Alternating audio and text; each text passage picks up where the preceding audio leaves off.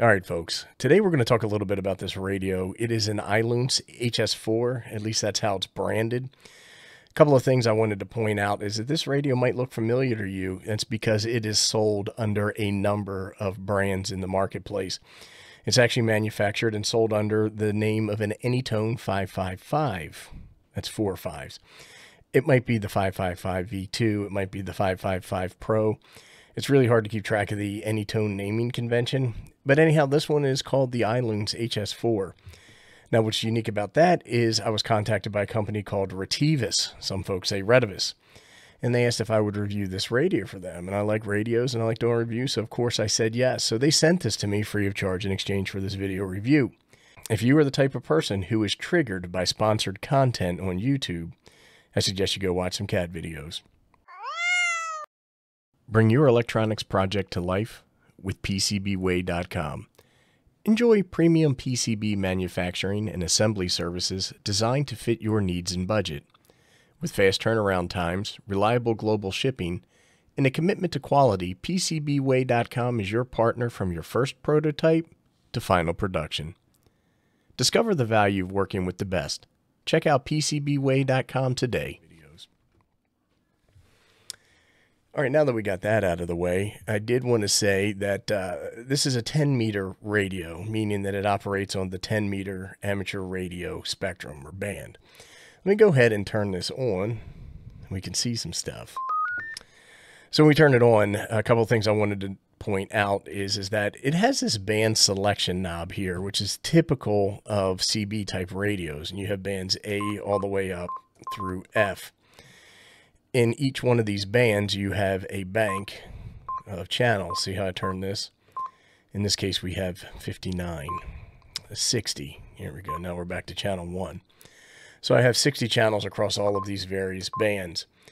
In each one, so you can see this is channel 1 on band D, right? If I go to band C, it changes even though we're still on channel 1. And so that's a little bit of an interesting way to think about manipulating your VFO. A lot of folks are not accustomed to this kind of thing here. So what I wanted to show you is some folks will say, well, that's not very good. How do I get on particular frequencies? So let's just say you're on 2800 and you go up to channel 2 and you see, all right, well, now I've made a jump to 28005. I go one more and I'm on 28010. You say, well, I want to be on 28007. How do I get there?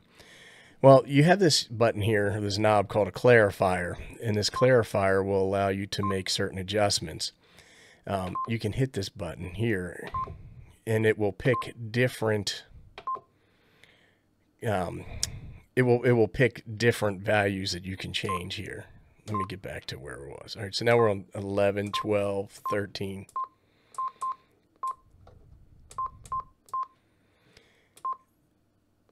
And there we go. We're at 28007. So I wanted to show you that because that's how you dial or tune this thing in. The next thing I wanted to show you is that this radio can be jailbroke or freedom banded or any of those other things that you want to call it, where it can operate beyond the 10-meter band. And today I'm going to show you how you can configure this radio so you can operate it on the 12-meter band, which happens to be another amateur radio band. So what I want to do is I want to turn this radio off and I want to press the function button and I want to press the emergency button at the same time. So that's a little bit of an act. Yeah, let's go ahead and turn this on.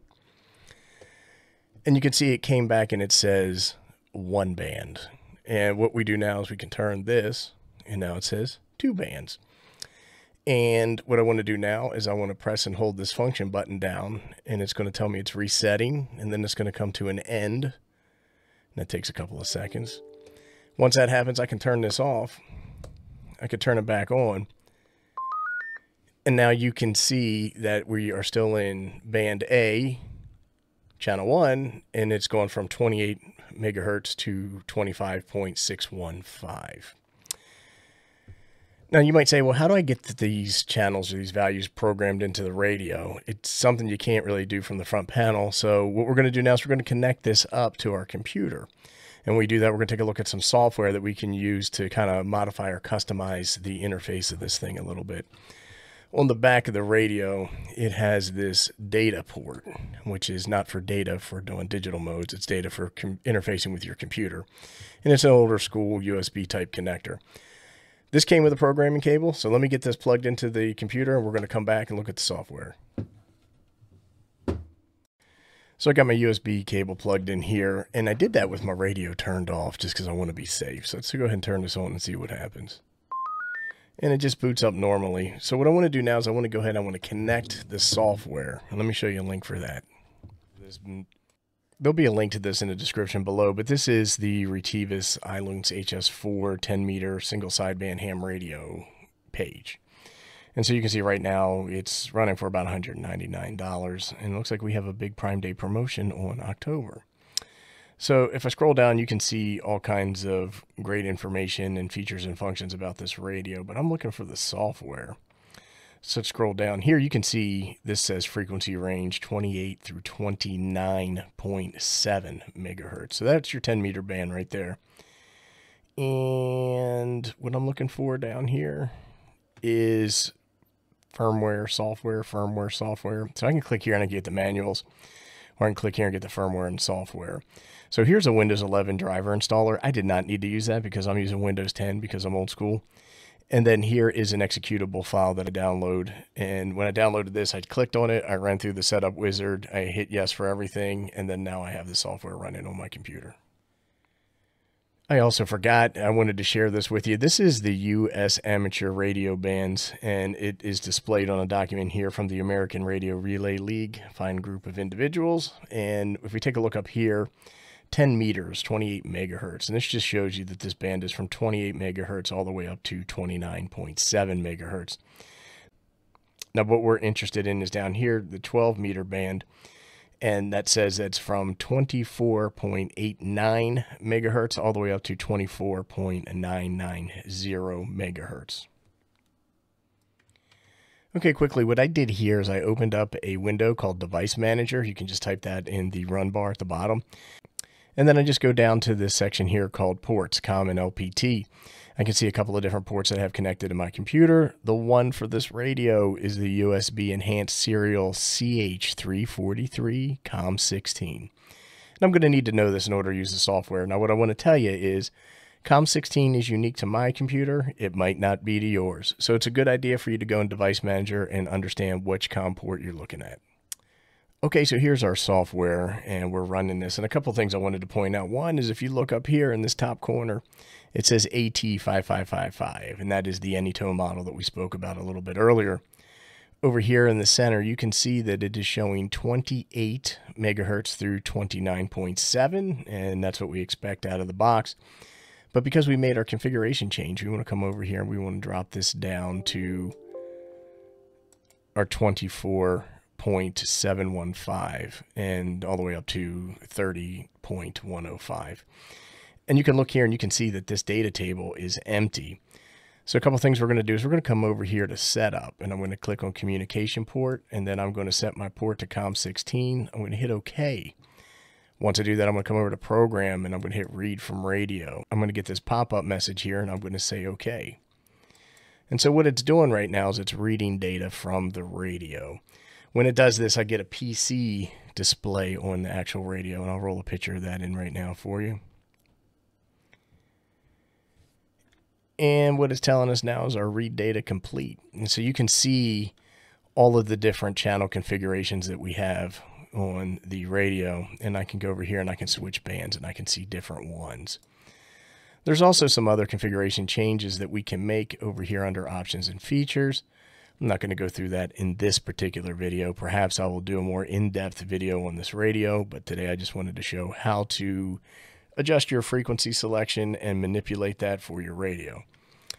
So if I come over here and I take a look at this, I can type something in. This would be my receiving frequency, and this would be my transmission frequency, and that's really handy if we're going to be doing anything like repeater work that has offsets on our 10 meter band. So let's say I want to start programming this in for the 12 meter band. So I could say 24.940 is a frequency in the 12 meter band. And I just set that as my receive frequency, and I'm actually going to see if I can copy that, and I can't. So that kind of sucks. So I go over here and go 24.940. So that way I would transmit and receive on that particular frequency. I'm not going to mess with the high cut and the echo and all that. Oh, echo is enabled. Awesome. I can come over here and I can make other various adjustments if I want. Like here is CT, CSS, and DCS. That would be something I would use for repeaters on 10 meters. Here I do have it added to my scan bank, but I'm just going to leave that alone. So we made that change, and what I want to do is I want to write this back to the radio, reboot the radio, and test and see if it actually works. I can do the same procedure through all of these different bands and make any modifications or adjustments as necessary. All right, I can write back over to here where it says write to radio, or I can go program write to radio. So let's go ahead and write this back to the radio.